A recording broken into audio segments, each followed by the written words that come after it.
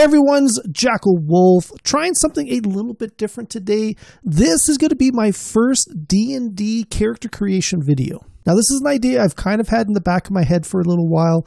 I've been playing D&D for about a year and a half with some online friends. Recently I've also gotten to a local tabletop and I've been playing with my daughter quite a bit. So I'm really kind of getting into it. And I kind of feel like this would be kind of a cool thing to share online. I am putting this out on a brand new channel, so if you're not familiar with my modded Minecraft tutorials and Let's Plays, you can check me out on my regular channel. So I don't want to spend too long on the intro, so let's start talking about this character I want to create today.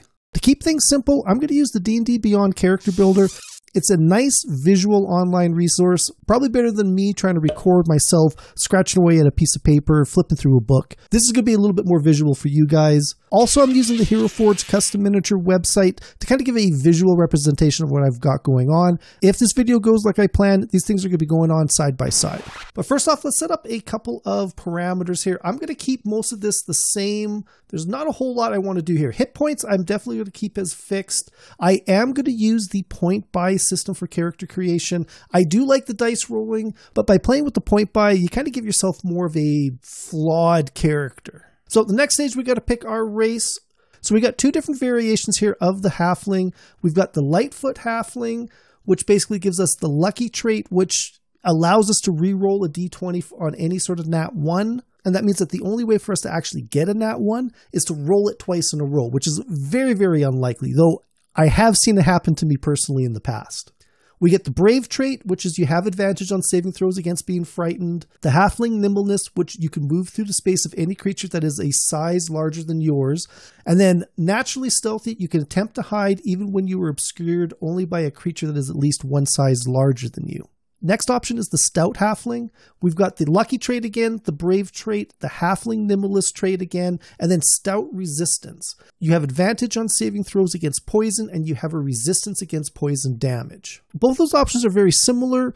The only real difference is extra chance to hide and extra chance against poison. So I'm going to pick the Stout one for now. Moving on from there, we now get to choose a class. Now this character is actually going to be a monk. Now, I should probably mention the backstory for this character. In the past, Keenan wasn't known as Stonefist. In fact, he was a renowned painter known for the lifelikeness of his paintings. His fame grew to be so great that even the gods would come to him with commissions. But as his renown grew and grew, he became more arrogant and conceited about his works, and would often boast that his creations were better than nature itself. And this started angering certain gods and goddesses of the realms that wanted to show him the errors of his ways. So as punishment for his hubris, his hands were cursed to be encased in stone.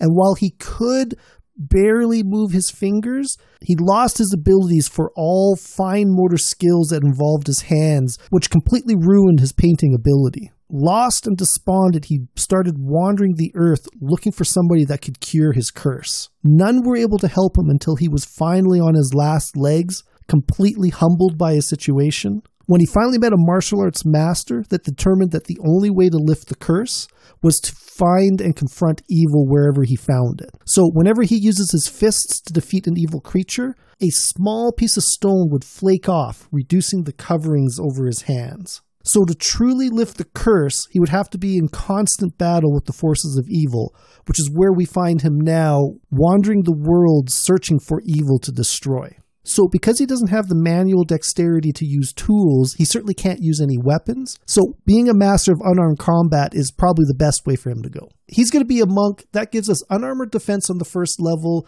AC equals 10 plus your dexterity plus your wisdom modifier. So those are our two main things we're going to have to watch when we get to the stats page. Now he's also got martial arts at the level 1. Basically this means we can use our dexterity instead of strength for attack and damage rolls. We also get to roll a d4 in place of the normal damage of an unarmed strike, which also goes up as we level up, which is really cool. We also end up getting multiple attacks right off the bat. So when we attack with an unarmed strike, we can use one other unarmed strike as a bonus action. So those are the first two level items that we get. I'm going to bring this character up to level 4, so we'll talk about some of the other attributes that we gain when we get to that point. So here we are on the level screen. I'm going to level up to level 4. That means we get to pick our monastic tradition, as well as our first ability score / feat improvement. But first, what we got to do is we got to pick some proficiencies here. We get 3 choices at the first level.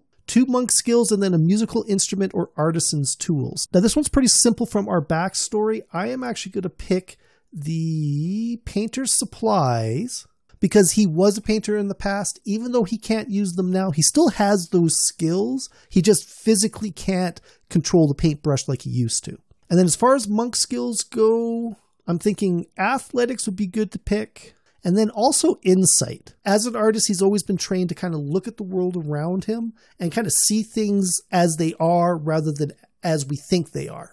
Now we get our unarmored defense. This has to do with our AC. We already talked about that, as well as the martial arts, which we already kind of talked about previously. Starting at 2nd level, your training allows you to harness the mystic energy of ki. Your access to energy is represented by a number of key points. Your monk level determines the number of points you have as shown in the key points column on the monk table. So as a level 4, we're going to have 4 key points.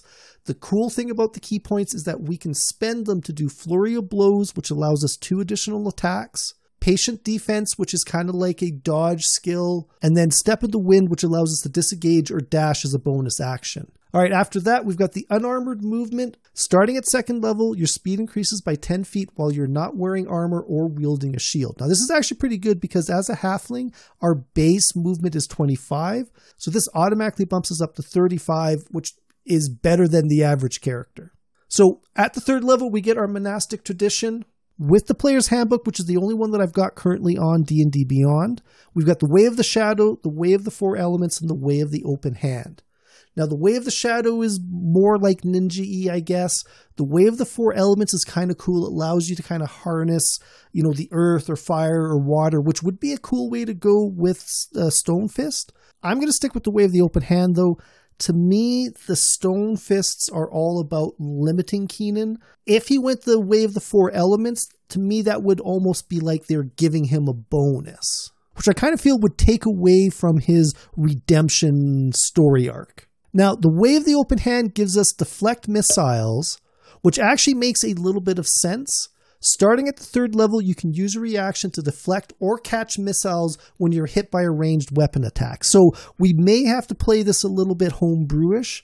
To me, the Stone Fists would definitely allow a deflection, but his manual dexterity or lack of manual dexterity wouldn't allow him to actually catch those arrows. But that would be a discussion between a DM and a player, and there is going to have to be a lot of homebrew to this character. We're going to get to that a little bit later on. I should have mentioned it earlier. I do plan on creating a custom weapon to mimic these Stone Fists, which is something else that we can do on D&D Beyond. So again, at the 3rd level, though, we've got the Open Hand technique. Starting when you choose this tradition at the 3rd level, you can manipulate your energy's ki when you harness your own.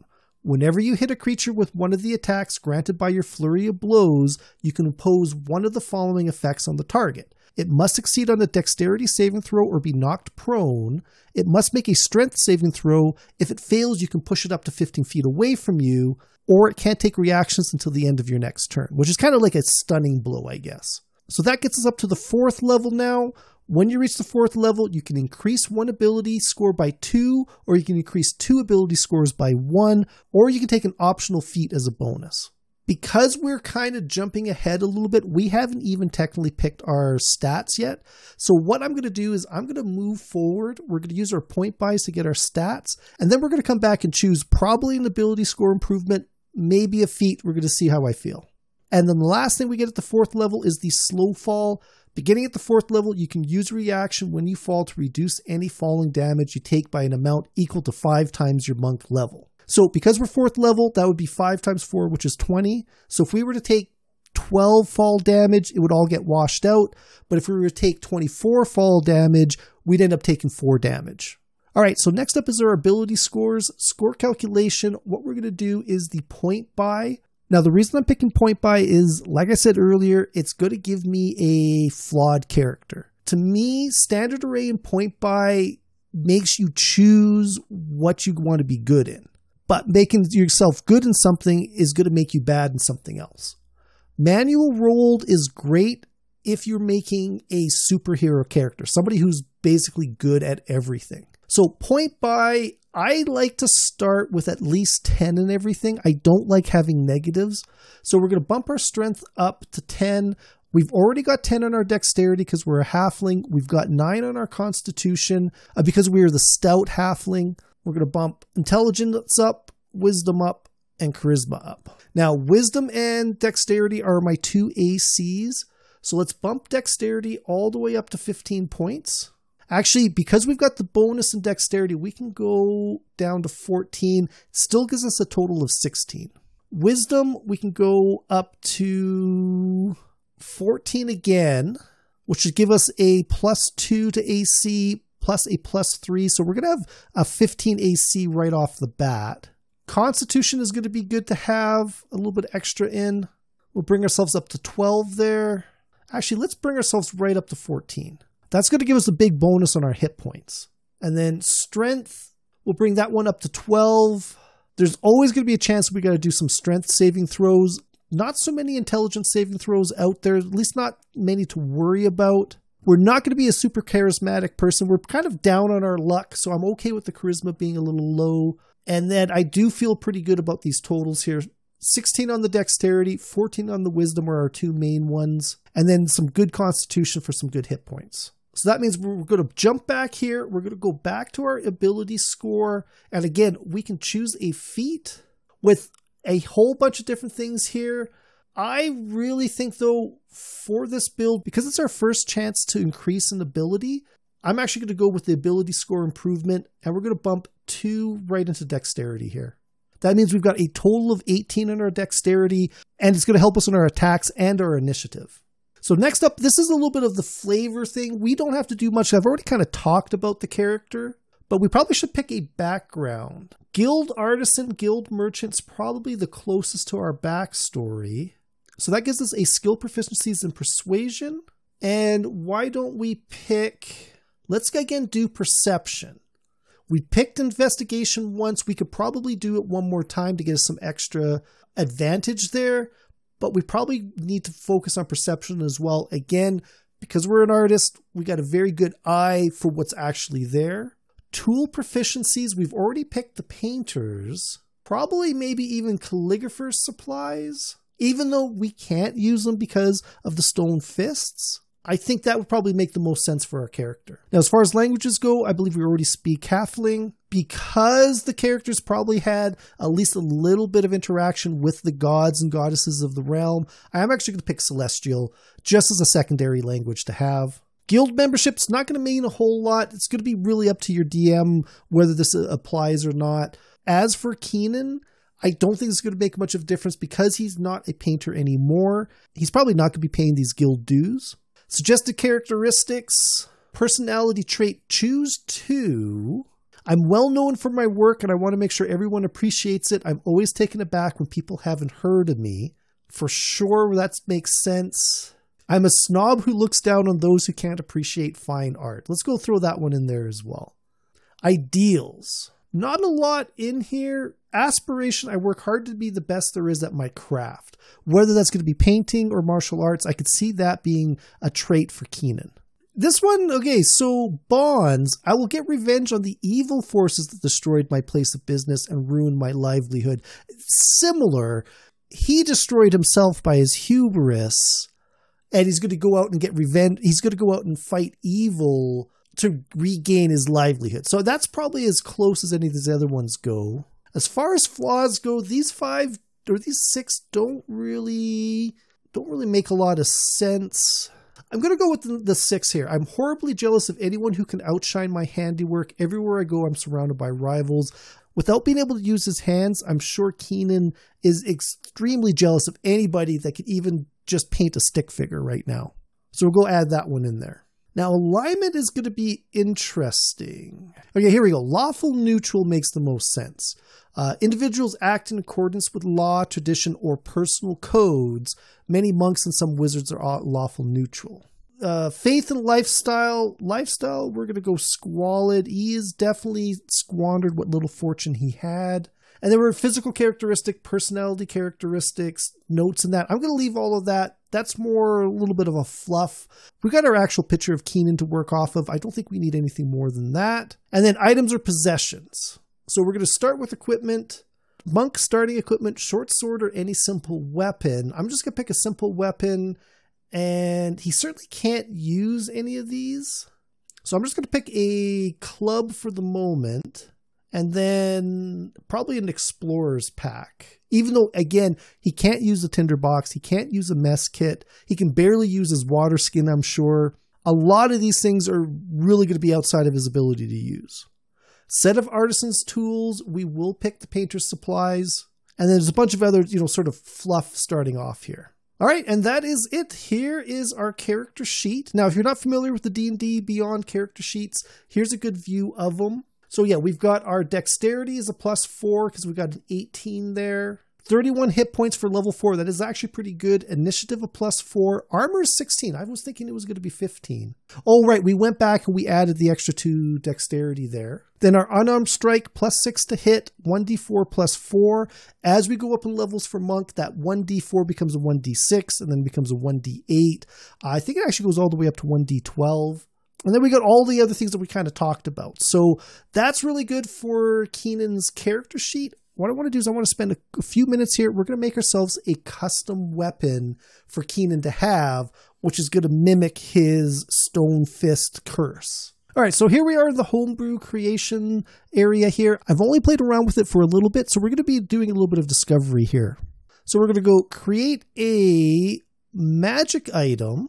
All right, so it looks like it's actually going to be under Wondrous Items. We could probably find a gauntlet. Gauntlets of Ogre Power might be a good starting point. So we're going to create here. Yeah, so this is just a note saying that we're creating a copy of an existing item. So what we're going to do is call it Curse of the Stonefist. Call it version 1. Rarity uncommon, base type item, wondrous item. I guess that wondrous item is just a catch-all for everything. Requires attunement? Probably yes. But here we go. Modifiers. Set strength score. So let's add a modifier. I'm going to say it's going to be a damage type, bludgeoning, ability score to apply the modifier to. Don't think that's going to matter. Dice count, dice type. Fixed value, +2. Actually, I probably don't have to put the plus in there. All right, we'll do that. Additional bonus types. Proficiency bonus. Don't know if that's what we needed to do. So we're going to call this additional damage from Stonefist. Duration shouldn't matter. Let's go save that. We're going to add another modifier. This is going to be disadvantage on, can we do dexterity ability checks? So this should be our sleight of hand, probably going to affect stealth, which maybe it shouldn't. Dexterity skill throws are acrobatics, sleight of hand, and stealth. To me, sleight of hand and acrobatics definitely should be at disadvantage. But it looks like I got to do those separately because stealth doesn't really have to do a whole lot with your fingers. So we're going to go athletics, because generally we use athletics if you're climbing something. And if you can't properly grip like a ladder or a rope, you're going to be at a disadvantage for that. So we'll go disadvantage for manual dexterity checks. And we're going to copy that and save. And then we're going to do add a modifier, disadvantage, sleight of hand, disadvantage for manual dexterity checks, save. And then what we're going to do is we're going to remove the strength one because we don't actually need that. We're going to save changes. So let's go back over to Keenan. We're going to go to our inventory. We're going to add equipment. We're going to look for gauntlet. We're going to look for curse. Did I not? We'll throw in magical. Here we go. It's right here up at the top. I don't think it's picking up on the damage though. All right, so this was broken for a little bit. I think I finally got it sorted out. Our disadvantage worked properly. It was our damage that we were having trouble with. If we jump in here, modifier type damage, I actually had to select, rather than bludgeoning, I had to select unarmed attacks. Fixed value 2, that's perfect. That's just what we need. We're going to hit save. So unarmed strike right now, 1d4 +4. we're going to go to our inventory. We're going to go add equipment. We're going to select that magical. Curse of the Stonefist shows up right on top. We're going to add that item. We're going to go select it in our inventory, and then we're going to go attune it. You can see we got our disadvantage on our athletics. We got our disadvantage on our sleight of hand. We go back to our actions with the attacks. Unarmed strike is now 1d4 plus 6. Same thing with the flurry of blows, which is absolutely perfect. And there you go. So we have created Keenan Stonefist. It was a little bit longer of a video than I expected it to be. Let me know in the comments if you enjoyed this. Let me know if you want to see some more of these. I got quite a few ideas for other characters. I would love to put them out there.